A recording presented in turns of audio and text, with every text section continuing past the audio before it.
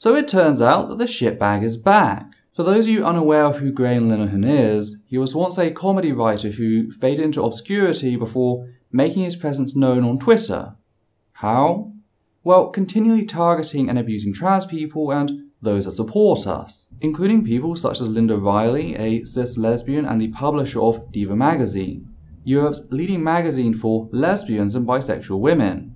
But because Linda is more than capable of speaking for herself and won't be bullied by a man into accepting his transphobia, Graham set about attempting to discredit her lesbianship. Because, as we all know, Graham loves to protect the WOMs. Now, at the end of 2018, Graham Linehan attempted to have funding designated for a trans youth support charity, Mermaid, a charity that offers support and advice to young trans people and their parents, withdrawn. Linehan took to famously transphobic forums such as Mumsnet to demand that they copy and paste his letter, sending it off to the Bigotry Fund, a letter that accused their charity of offering children hormone replacement therapy among various other things. Even though Mermaids is a purely social support charity and has no dealings with pharmaceuticals of any kind. Now, thankfully, a review found such claims to be entirely baseless and the funding resumed, as well as an extra lump sum which had been raised during the review period, giving Mermaids an additional £250,000 on top of the £500,000 pledged by the Big Lottery Fund, after which he slunk back to his toxic corner of Twitter, a funnier joke than any he'd written in his dead career. However, just over a year down the line and he's re-emerged, this time asking his fellow transphobic bigots to supply him names of therapists, and that's a word I put in captions, who are happy to torture children to try and convert them. The tweet reads as, quote, "Some assistance required. The extremely awesome Stella O'Malley is trying to assemble a list of Irish gender-critical therapists as a resource for parents. Can anyone help?" End quote. Stella O'Malley, by the way, is someone I've exposed previously for deliberately lying to the general public about puberty blockers, comparing changes in persistence rates in young children to teenagers, whilst acting as if these samples are the same. She is more than happy to lie about the science to further her transphobic agenda. Much like Graham. Now, perhaps you read that tweet and didn't think much of it. After all, it's just a call for gender-critical therapists. Why is that a problem? Well, gender-critical is a euphemism for transphobia in the exact same way that race realist is for racism. It's meant to make the bigotry sound more scientific and therefore palatable. The truth, meanwhile, is that every major medical establishment condemns the self-labelled gender-critical approach, which is a form of reparative therapy, though, as noted earlier, it is in fact torture. Said methods are abusive and inflict severe harm on the victim in attempts to turn them cisgender and force them to adhere to strict and archaic gender roles. It's totally destructive, a fact agreed upon by the UK Council for Psychotherapy, the American Academy of Pediatrics, the American Medical Association, and the US Substance Abuse and Mental Health Service Administration, to name a few. O'Malley and the so-called gender-critical therapists have to ignore the entire scientific consensus in order to defend their position as even remotely ethical. Their methods are about as scientific as forcing a child to drink bleach in order to cure their autism. Not only does it not work, but it invents a problem where there isn't one. Only last year we got clear results from the Trevor National Survey on LGBT+ youth mental health. 42% of LGBT+ youth who are the victim of so-called reparative therapy attempt to commit suicide, compared to 17% who aren't victims. This number actually increases for trans youth to 57%, suggesting that people are more sensitive towards attempts to change their gender than attempts to change their sexuality. Whether this is innate or as a result of cultural differences, i.e. lesbian, gay and bisexual people are more likely to find support elsewhere than trans people, is really irrelevant. What really matters is that trans people are at a greater risk. Fact is, the survey also looked into attempts to convince people to change their gender or sexuality, just in case Linehan wants to bullshit his way by pretending like he's not advocating for conversion therapy. What the survey found is that 23% of LGBT+ youth attempted suicide, if someone had attempted to convince them to change their gender or sexuality, compared to a baseline of 8% of those who hadn't experienced such attempts. So repetitive therapy actually increases attempted suicide from a base level of 8% all the way up to 57%.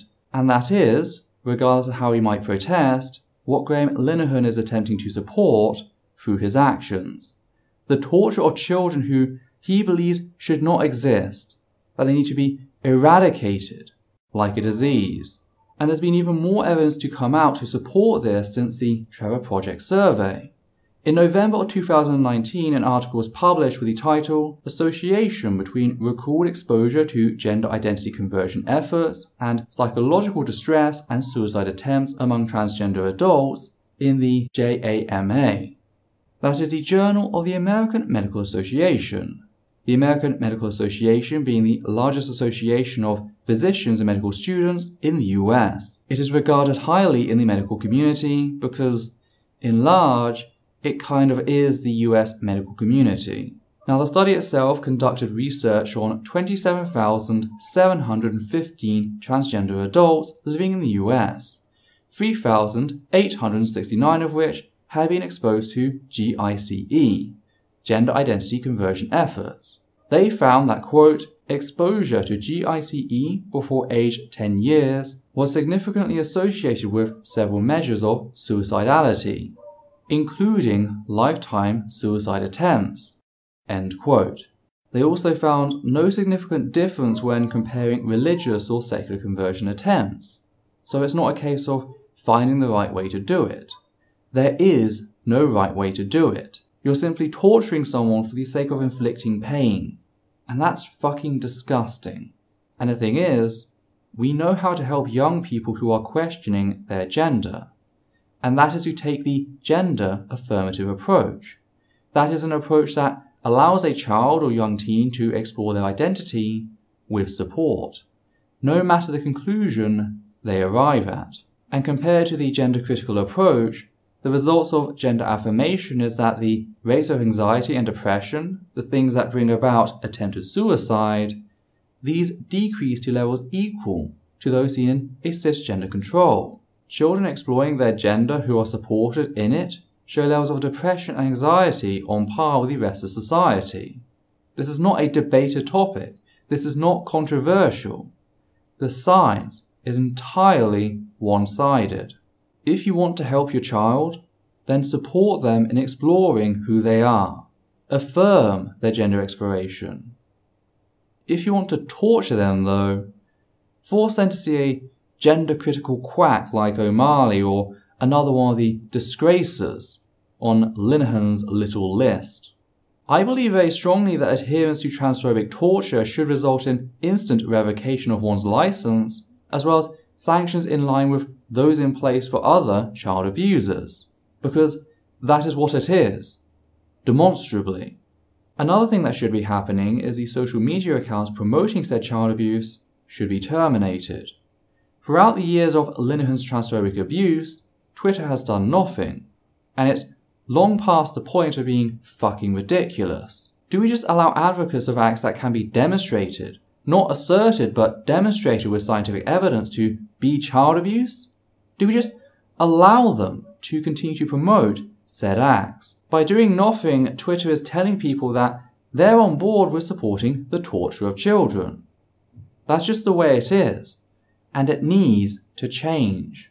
So yeah, I hope you gained something from this video and the resources it has applied you, because that is why I do this.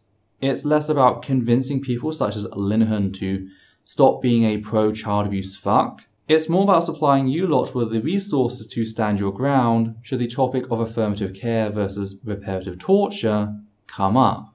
Now, if you appreciate what myself and Adita do here on the channel, do know that you can support us via Patreon. Your support gives us the funds to keep going and keep putting out videos involving this level of research.